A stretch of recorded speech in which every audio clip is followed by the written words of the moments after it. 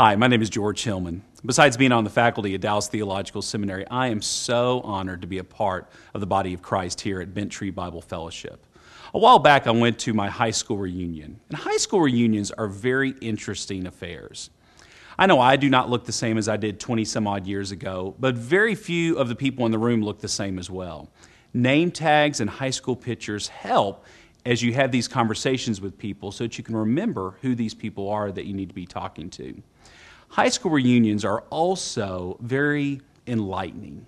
Some of the people there had such potential at graduation, yet their giftings and abilities are wasted away because of bad choices. Potential does not always guarantee success.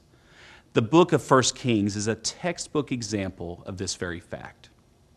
The books of 1 and 2 Kings were actually one book in the original writings. The first half of 1 Kings tells us the story of King Solomon, a man with unbelievable potential. It's going to be under King Solomon that the first temple is built and that the nation of Israel reaches its peak of both size and splendor.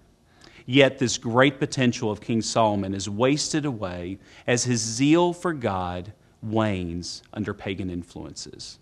The remainder of 1 Kings tells us the story of now two kingdoms, Israel to the north and Judah to the south, and how these two kingdoms, and with a cavalcade of bad kings, make bad choices and become more and more disobedient to God.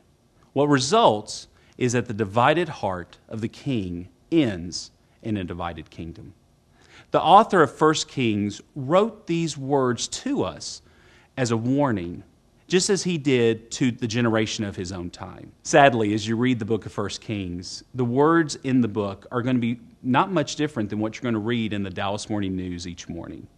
May we learn from the examples in 1 Kings, and may we draw ever closer to God in our own time.